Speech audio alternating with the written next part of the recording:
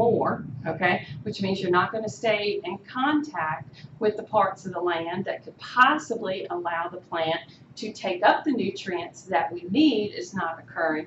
So when I say that it would require an entire change of everything, which literally cannot happen now. So your only option is, for example, if somebody is low in iron, is to possibly, most likely take the supplement. And then if you've ever known someone who's had to take an iron supplement, that's not a fun process, okay? Just like an oral? Because of the fact that it's done in the digestive system and the fact that you have to take such a high amount, okay, to get a small amount into the blood, it ends up creating a lot of intestinal and colon issues. People end up having very severe constipation. I mean, it's not a pretty picture. They have a supplement now that's not based upon the regular iron pills. It's by Mega Foods called Blood Builders, and it's actually they've taken like fruits and vegetables from other parts of the world. And The beet extract? It's just like some formula of herbs and fruit and dry dehydrated stuff from other parts of the world that actually can build your blood up quickly, and you not suffer the intestinal issues and stuff that. And I know there's some kind of beet extract out there now. Yeah, that beet, people can use. A lot of people are using the beet extract, but I don't know how beneficial that is. Are y'all saying beet or beet? Beets, Okay. like beets. Yeah. I know my I know that sister. they have like beet juices and stuff like that, but when we test like the pregnant woman, it doesn't really boost it like they need to. The only thing that we found that works is the blood builders. Okay. And typically people that can get food from other countries, it's a lot better. That's a whole nother topic. Is that why beets are supposed to be good for you, I guess? Yes. Yes. Iron? Yes. They're good for the blood, period, from what I understand. They're just good, period. And I know, spinach I used love to them. be like the number one But see, target. here's the problem. But Think about where does this. it come from? How, all right, if you think about beets, okay, you want to get them into your diet. You're going to go to the store and you're probably going to buy the can or the jar that has been processed, Yes. okay, that has gone through all the lovely chemical manipulations to it that it can do. So what do you think's happened to it before you even get to eat it? All nutrients are The nutrients are gone. And anything Yep. that's canned. I know. I mean, it's And then like oh my goodness. Oh yeah, don't even my get me started biggest on problem foods. is the people who are like switching to plant-based, which plant-based, yes, is wonderful. However, if you're eating all of the processed wannabe meats, that is horrible, and it has like way too much soy for your actual body. That it'll eventually shut down, and then you'll have a whole bunch of other issues that you gotta go to sleep and eat. Because you're talking to somebody who grew up in a small town. We were very dependent on farming, okay? People worked the land, you had your farms, you traded for meats at the end of the seasons when it happened. I mean, so you're looking at a person who grew up with foods. I look back on it now and I'm like, we didn't even have like a true grocery store until I was in my teens, okay? You had the little store that you went to that had the flour and the sugar and the salt and stuff like that. The rest of the time, you were dependent on foodstuffs that you grew. You know, we had our root cellars. We did all of that. And, you know, get our first grocery store. And I can remember going, and I'd be like, well, what is that? I don't even know what that is. You know? I mean, I didn't even know what a soda was until I was in my teens. So, you know, it's just like, and now I look at the diet and, oh, what? And I'm a product of that, which, you know, granted, my husband and I now are trying to move back to it, you know, because we bought our land and we're trying to get into farming practices and stuff like that. It's not easy. It's not easy. But luckily, you know, the land we got is a land that's never been used. Okay, it was natural, so we're trying to do the processes to keep it that way. So when we were growing up, my grandfather had a farm. So we did 100% farm food. He had fish, Mhm. chickens, vegetables, everything, fruits, everything was there. So when we go out, even in Middle East, we found a difference. When we came here, there's a huge difference. Yeah. And also when we go back there, that's a third world Mhm. still. So they're not that well equipped with all the chemicals and all the Right. soil. We still feel there's some, the food is different, the sizes are different, Mhm. the chickens are smaller, Yes. and the bananas are smaller, the tomatoes are smaller, Mhm. and they taste different. And they taste different. Yeah. Yeah. I mean, and that's what it is. And, like, even though we have our availability to, like, farmers markets and stuff, you still want to ask that farmer that you might be buying their produce from, how did you do this? What were your practices doing this? It's just sad. Now, this would be what happens on the stages that we just talked about. So if we kind of follow along as to what we just talked about, remember, we take in 2+ and 3+. We need that stomach acid to make sure that any 3+ goes to 2+. Then we have in the stomach this transport that can attach to the 2+. Once we get the 2+, that now gets to go into areas of the intestines and so forth. We got a huge blood supply. It will get used as it goes through. And then in the plasma of the blood, we have the ability to transport it.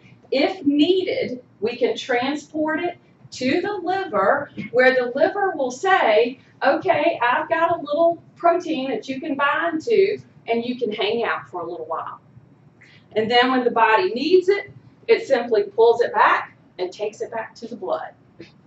So this is a very important process, because of this is what is needed for that hemoglobin to bind an oxygen and get the oxygen to the tissues, which is so important. Now, like I've said, the red blood cells, they are going to have a lifespan, and we have to get them produced. Now, the way that the body is going to work on producing the red blood cells, once again, it's a process maintained by negative feedback. When it picks up on the fact that we have enough red blood cells in the blood, oxygen levels, when it picks up on information, there's enough. It'll slow down a little bit on making red blood cells. Then when it picks up, oh, we need more, it will say, okay, let's make more.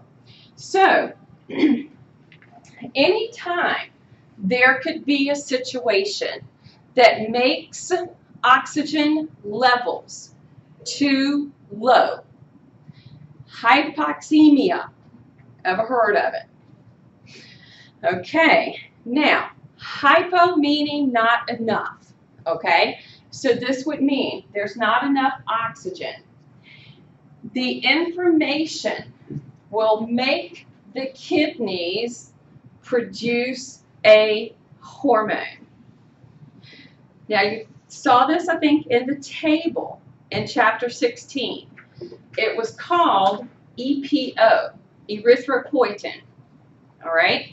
So if the body picks up oxygen levels are too low, it will signal to the kidneys this need for it to release the erythropoietin, the EPO.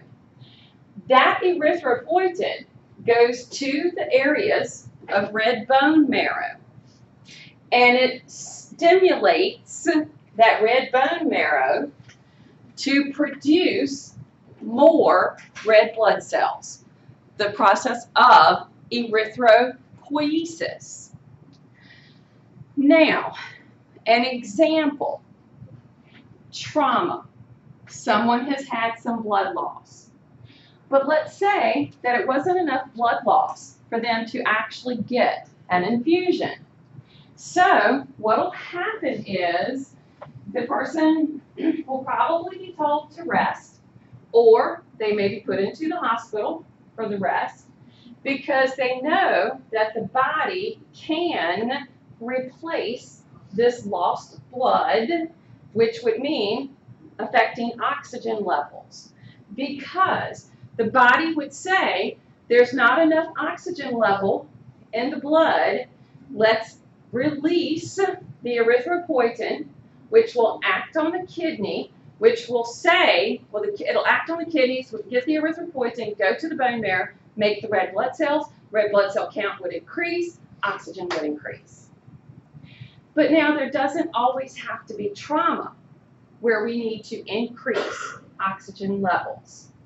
If we were all to get on a plane right now and fly to Mile High City, all right, you get there and you get off the plane and you're like, oh, this is so cute. Look at those mountains. Oh my God. We don't have mountains in Virginia, we got molehills. Because look at that. Any of y'all ever been there? Okay, that was my reaction the first time. Okay? And so you're driving and you're making your way up to Vail and all these other places, and you're going, and you're all shaking. Okay? The reason for that, the air is different. Okay? Our ability for the use and getting oxygen is different. So what do they recommend you do if you do that? Let's say, Drink water. You got to drink water, but they also recommend that if you're planning to fly into Mile High City and then begin to drive up the mountain to the other areas like Vail and so forth, you're going to be told that you need to hang out in Colorado. You need to hang out here in Denver for about 3 days. Drink a lot of water, all right? Then begin your ascent of the mountains. They're telling you that because your body's picking up on these oxygen levels. It's going to produce more red blood cells, increase your ability for getting that oxygen so that when you do begin your ascent up the mountain, you're not suffering. Then, when you come back and you get on the plane, you come back to Richmond, where we're pretty much at sea level, okay? You feel so good. Oh my goodness. Woo! Yeah. Bring it over here. I can lift it. Because you got a bunch of red blood cells busy in that body. That's a natural way of blood donation. Y'all ever heard of it? Used to be athletes would get a shot. Guess what they're getting a shot of? EPO. Okay? And now, rather than it being something illegal, they simply go train at a very high altitude before whatever event they're going to do. Whether that's a race, a bike race, whatever the case might be. They'll go train at a very high altitude, come back, and be ready to go. Wish I could afford to do that a couple times a year. Okay. So yeah, that's what happens. You increase those red blood cells, you increase the oxygen, which of course will make you feel better. So, their lifespan, roughly 120 days. The majority of the red blood cells die in the spleen.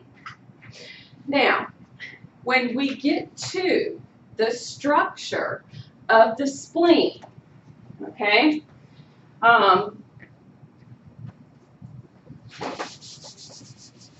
you guys remember the 3 fibers of the body? Your collagen. Collagen, their